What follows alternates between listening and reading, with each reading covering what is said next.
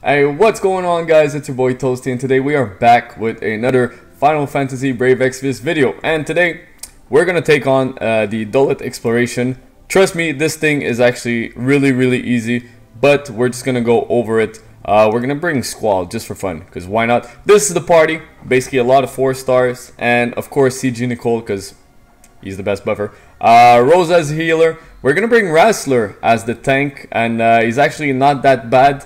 We're gonna bring double Ashe for the damage, the chain, and if we need to heal.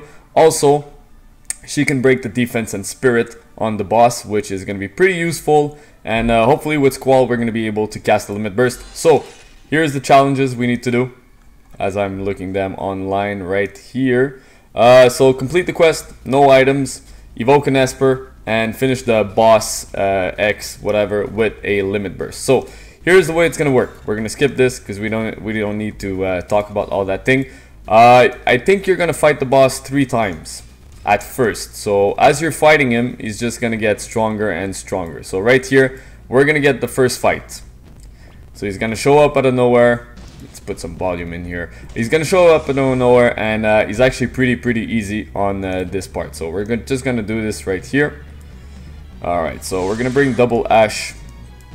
We're gonna do Swords of Kings just for fun. So that first part is actually really easy. We're just gonna do this in case, and with my best friend Rosa, we're just gonna cast Bless just in case we take a little bit more turns than we should.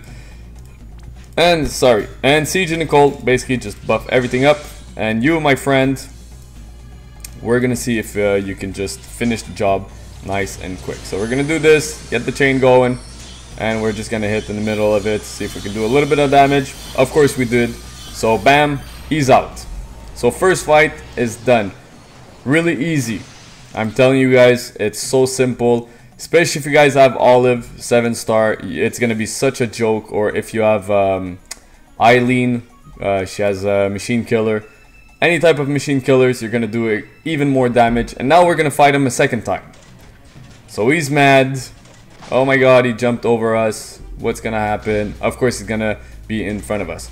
Also, double CG Sakura is really useful. Another way you can build your Ashes, or any type of character that does a lot of lightning damage. Build them with a lot of magic and just use Tandaja. So the more you're gonna use it, the more damage you're gonna be able to do. So we're just gonna, do the same thing. We're gonna see if we can kill him the same way, since he got a little bit stronger than before. And can we do this? Yeah, of course. Thank you, Squall, for that big damage. So all we're trying to do right now is build up maybe our limit burst gauge, our Esper gauge, and all of this cool stuff. So we're gonna keep going forward. We're lucky we're doing no fights. You guys might fight some some units during this, which they're actually really easy. And what's fun with Ashe, actually, their Evan's Wrath deals a lot of damage to all enemies. So if you're gonna be fighting multiple enemies, they can just kill them really fast. Evan's Fury, not Evan's Wrath. Wrong game. Evan's Fury, actually, sorry about that. So we're gonna do the third fight. Same thing. We're gonna buff everybody up. We're gonna do this, and hopefully we can get that Esper gauge up. So let's see if we don't kill him first turn.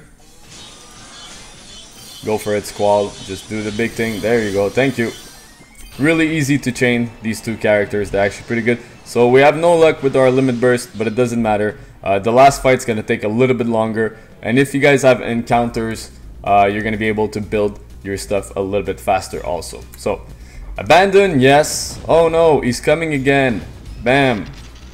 Let's fight him one more time. So this time he's gonna be a little bit harder, but he's not invincible, trust me. So we're gonna go right here. Same thing with Nicole. We're gonna need some MP after, because we've been using our MP a lot. Wrestler is gonna cover for everybody. Rosa is gonna do this. What I'm gonna do with the Ashes, I'm actually gonna break the defense spirit in right here. Is there anything I could do with this guy? We could do a little bit of damage just to build up some of the stuff right here. We're gonna do actually no, we're gonna go Renzo Kuken, and we're gonna do some Thunder Barret. Do a lot of damage. Bam. If you have double him, you're going to be doing a lot of damage. And we got our Esper gauge, so why not use it right now? That's going to be one thing. The last one would be beating him with a limit burst, which perfect. Our boy Squall has it, so that's gonna be number 1. He dies, doesn't matter, because he's gonna be dead right now. Like I told you guys, a really easy fight. We're gonna do a Sword of Kings, and we're just gonna cast this limit burst. We're gonna go like this, and then we're gonna go like this, and Squall should get the job done. So really easy fight, guys. It's only 20 energy. You can literally 1 turn kill him, nice and easy. I just wanted to bring some, you know, units we don't see that often. Rosa, especially now that more 7 stars are going to be showing up. Ashes are really good. CG Nicole, of course, is the best. And Wrestler, sorry my dude, you're just laying down there on the floor dead. But that was the fight. Really simple, like I said.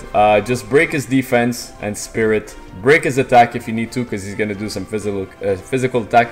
He's also, if the fight goes a little bit longer, he's also going to break your defense and spirit and attack. So if you have CG Nicole, just use this limit burst.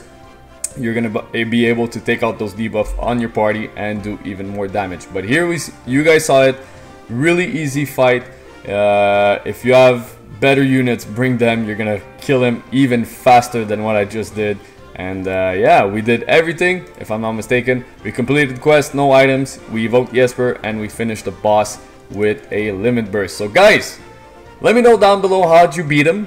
What characters did you bring? If you brought only 1 character, because I've seen some builds where people just bring 1 lightning with 100% evade, and she basically wrecks the boss. So guys, thank you so much for watching. Please leave a like down below. Subscribe if you're new to this channel, and I'll catch you guys on the next video. Peace.